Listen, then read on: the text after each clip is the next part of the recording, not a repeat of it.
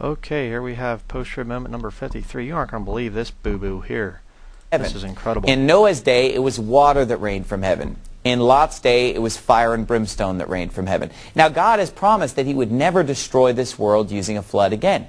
But He will rain fire and brimstone on the day that the Lord Jesus Christ is revealed, right after we have been removed from this earth. The same day, fire and brimstone will rain.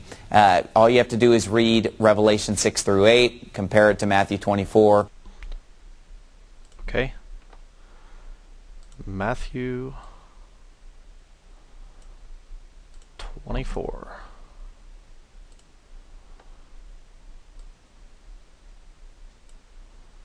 Could somebody please show me the word fire in Matthew 24? See if I can do this. Fire.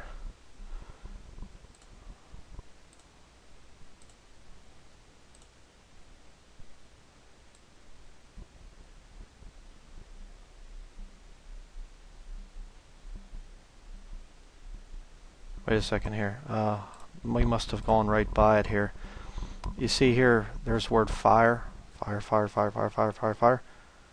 Matthew 18:8, 18:9, 25:41. Where's raining down fire from heaven in Matthew chapter 24? Could somebody please show me that? You don't think Steve Anderson would have just lied there, do you? Oh, maybe he did. He said that the fire comes down in Matthew chapter 24 at the second coming. Really? Where's it at?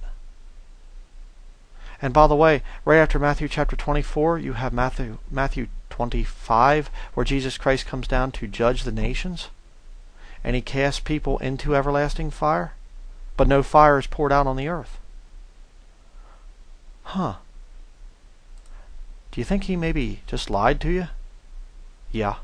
Mark 13, it's very easy to see that. Oh, it is. It's very easy to see that. Okay, let's look at Mark 13. Wait a second. Mark 9:49 through Mark 14:54.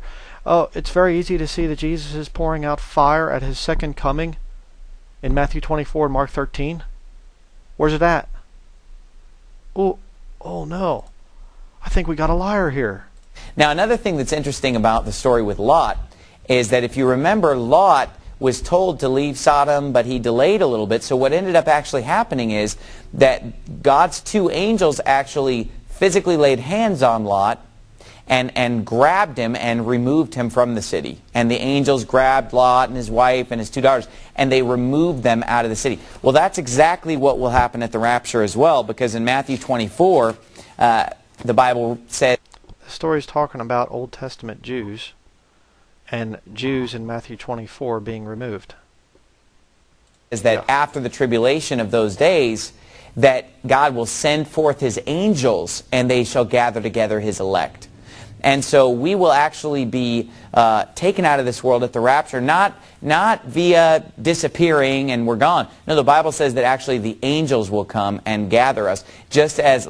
Let me just talk here real quick about the thing of Enoch, which he mentioned in the last video. By faith Enoch was translated that he should not see death, and was not found, because God had translated him.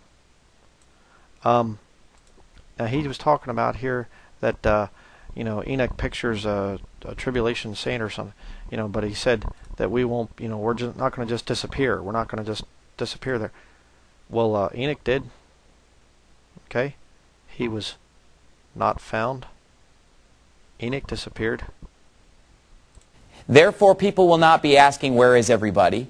Therefore, it's nothing like these popular films, Left Behind, etc., try to make it out. The day of wrath is the same day that we're removed, because we are removed just prior to God's wrath being poured out. Again, he lies. That's not what the Bible teaches. It's amazing. This guy just lies for a living.